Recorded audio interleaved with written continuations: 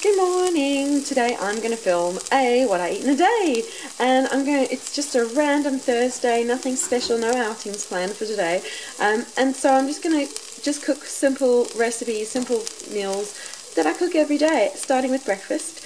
Oh, and we're getting a bit steamy already. I'm just sauteing a bunch of asparagus, and I'm going to pour over some eggs which I've beaten with a smidge, okay, generous smidge of cream, and I'm just going to make kind of asparagus scrambled eggs, and that's going to be my breakfast, and I'll show you as I go. Here you go, I've popped 5 eggs in there, so it'll be 2.5 each for myself and my husband, 5 eggs and a nice smidge of cream, and I'm just beating that until it's nice and smooth. And in a sec I will go over to the eggs and just pour this over and mix it until we've just got some set scrambled eggs. Now, of course you can make an omelette, but I am making scrambled eggs, so I'm just going to keep on mixing this until, again, it gets steamy in the kitchen. I'm just going to mix this until we've got some nice asparagus scrambled eggs, and then pop them onto 2 plates. So that is my breakfast. Pretty steamy.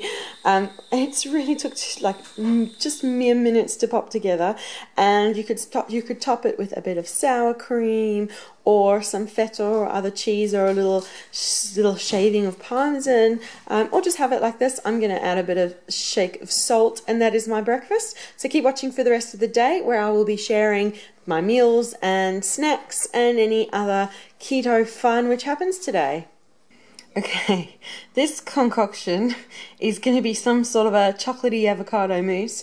I'm just playing around with flavors, so I've popped a couple of tablespoons of mascarpone, a tablespoon of cream. I've got half an avocado in there, half a teaspoon of cacao, and half a teaspoon of psyllium husk. I just feel I want the nourishment from a little bit of psyllium husk and the fiber, so I'm just gonna mix this together and make some sort of a impromptu avocado chocolate mousse for one. Okay, as I said, today is all about easy, quick food, and this little dessert which I'm having before lunch, because I've just been thinking about, I want to make an avocado chocolate mousse, and the more I think about it and stop playing around with ingredients, the more I want to just make it. So I've made it, and this is more to test. I'm probably going to share the finished recipe with you in the next couple of weeks maybe, so make sure you're subscribed. And so I'm just really experimenting with different flavors. So I added a bit more cacao, and I added a smidge of my favorite sweetener, my organic stevia. Added a little half teaspoon of that, and it tastes quite good. I'm still going to keep experimenting, but so that's kind of an avocado chocolate mousse.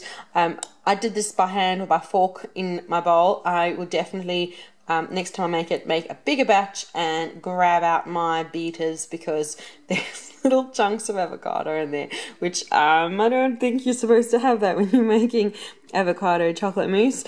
So I'll be using my beater, and but I'll leave a link down below to how I made this and my interim recipe. But I am going to have my avocado chocolate mousse Mark II coming up in the next couple of weeks. So that is kind of my mid-morning snack, pre-lunch recipe testing. This is kind of what I do. You're getting a bit of a behind the scenes here, and I'm going to have lunch probably in an hour or 2, and I will show you that when it happens. For lunch, I'm having a big salad, a halloumi salad. I've got a whole lot of spinach leaves under there, and some chopped cucumber and chopped celery, and I've drizzled over a bit of apple cider vinegar and olive oil, and I've topped it with a little portion of grilled halloumi, almost fried halloumi. I love halloumi. It's just one of my favorite ingredients to play with, and I tend to have it regularly for lunch. So this is just an ordinary lunch after that extraordinary morning snack, which absolutely tastes delicious. I'm going to tweak the recipe a little bit more and share the full version soon, but this is my lunch anyhow. Lovely, loads of greens and some good protein and fats. And that's my lunch for today, and now we've just got dinner left tonight. Okay, it's dinner time. What I've done is I've cut up a whole lot of, well, I've got chicken sausages. I fried them up and the kids have eaten some of them, and now I'm prepping dinner for my husband and I. I've cut the rest of the sausages. There were 4 sausages there. I've cut them into little bite-sized pieces and I'm going to cook them with cauliflower. So first off, I'm going to saute the cauliflower till it's nice and golden, and I've got some garlic cloves I've chopped up as well. I'm just going to saute that in coconut oil and a bit of salt.